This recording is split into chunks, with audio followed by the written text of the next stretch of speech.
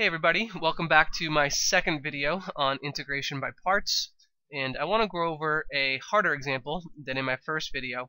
So let's say we have the integral of e to the x multiplied by the sine of x dx. And while we're working out this example, it's not going to seem like it is an integration by parts problem, but in the end, when we solve this, we will find out that indeed we can solve this using integration by parts. So let's get started right away. I'm going to go back to my formula, and the first thing I'm going to do is pick my f of x.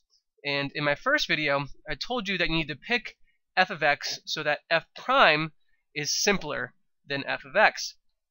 And this is not possible in this particular example. If we picked e to the x as f of x, then f prime is e to the x as well, and that is the same, it's not simpler. And if we pick the sine of x as f of x, f prime of the sine is the cosine of x, which is also not simpler than the sine of x. So in this particular example, it doesn't matter what you pick as your f of x, so I'm going to pick my sine of x as the f of x. So our f of x is equal to the sine of x, and our f prime of x is equal to the derivative of the sine of x, which is the cosine of x. So now let's pick our g prime of x, and the only thing left in our integral is e to the x, so we know that this e to the x has to be our g prime. So our g prime of x is equal to e to the x. And if we know g prime is e to the x, we can take the integral of that to find g of x. The integral of e to the x is also e to the x. So now we just need to plug everything into our formula. We'll start with our f of x, and we know that the f of x is equal to the sine of x. So I'm going to plug in the sine of x for f of x. And this is being multiplied by g of x, and I know that e to the x is g of x, so I'm going to plug in e to the x for g, and this is being subtracted by the integral of f prime of x. We know the f prime is equal to the cosine of x, so I'm going to plug in the cosine of x for f prime, and that's being multiplied by g of x, and we know that the g of x is equal to e to the x, so I'll plug in e to the x for g of x, and this is being multiplied by dx. So now we just performed integration by parts, but our new integral is not any easier to solve than our integral that we started out with. We had the integral of e to the x times the sine of x, and now we have the integral of cosine of x times e to the x, and it's not any simpler to solve, it's the same. So this is something that is not intuitive. What we actually need to do is do integration by parts again. So let's forget about the left side of the equation just for the moment, and let's perform integration by parts again for this new integral that I have. So now I'm going to erase everything I have here on the bottom left, and we're going to perform integration by parts again. So once again, the first thing I'm going to do for integration by parts is I'm going to pick my f of x. And our new integral is almost the same as the one we started with, and it doesn't matter what we pick as our f of x. So I'm going to pick the cosine of x to be f of x. So f of x is equal to the cosine of x. And if we know that f of x is the cosine, f prime is the derivative of the cosine, which is the negative sine of x. And now let's pick our g prime of x. The only thing left in our integral is e to the x, so we know that that has to be our g prime. So g prime of x is equal to e to the x, and we know that g is the integral of g prime. So we know g of x is equal to the integral of e to the x, which is just e to the x. So now let's use our integration by parts formula again and rewrite this second integral that I have in this red parentheses. And after we use integration by parts, I'm going to rewrite it again inside the set of red parentheses. So let's start with our f of x. our f of x we know is the cosine of x. So I'm going to plug in a cosine of x for f of x. And that's being multiplied by g of x, and we know that our g of x is equal to e to the x.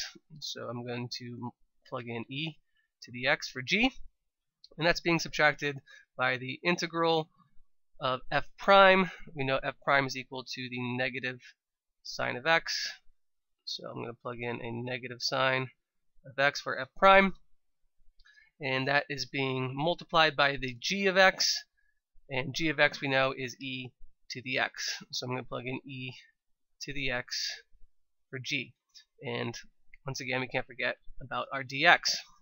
So now we have used integration by parts again for our second integral, and we can't forget about our left side of the equation. This is being subtracted by the sine of x multiplied by e to the x. So now let's simplify this as much as possible.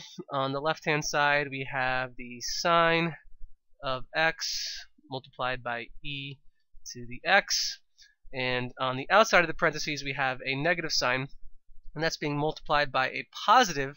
So a negative times a positive is going to give you a negative cosine of x times e to the x, and on the inside of the parentheses we have two negatives which give you a positive. So the negative on the outside being multiplied by a positive is going to give you a negative value. So we have the negative integral of the sine of x times e to the x dx. So I wouldn't be surprised at this point if many of you are wondering, what are we doing with this problem? It doesn't look any simpler than what we started with. We still have an integral of the sine of x times the e to the x, which is not any simpler than what we started with. But actually, it's exactly the same as what we started with. Notice how we started with the integral of e to the x times the sine of x, and that's exactly the same as the sine of x times the e to the x. So the integral we have now is exactly the same as what we started with. So this is actually how we are going to solve this problem.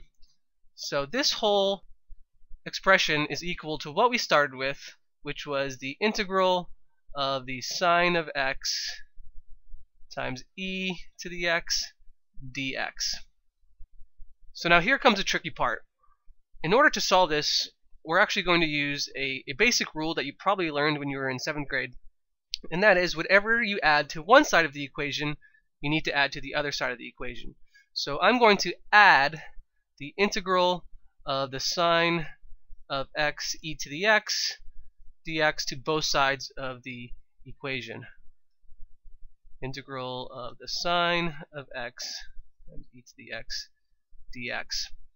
And the reason why I did that is because notice on the right side the negative integral and the positive integral, they cancel out, and on the left hand side we have two integrals that are exactly the same, so we can actually, they're actually like terms and we can add them together. You can imagine that there's a 1 in front of both of them, so we have 1 plus 1 is equal to 2 times the integral of sine of x times e to the x dx. And on the right hand side we have the sine of x times e to the x minus the cosine of x times e to the x. And now I want to get rid of this 2, so I'm going to divide both sides by 2.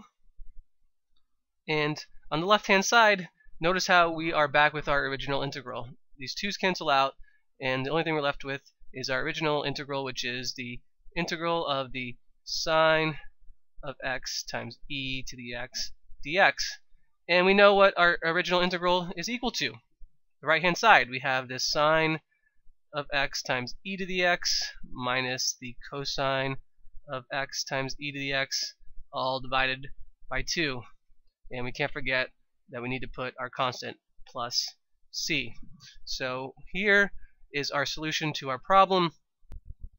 The integral of e to the x times the sine of x is equal to sine of x e to the x minus the cosine of x e to the x, all divided by 2 plus c. So I hope this gave you a better idea on integration by parts. This is one of the harder examples, so don't worry if you need to watch this video again. So I really hope that you're enjoying these. I will be making many more videos in the future, so stay tuned, and I will see you in my next one.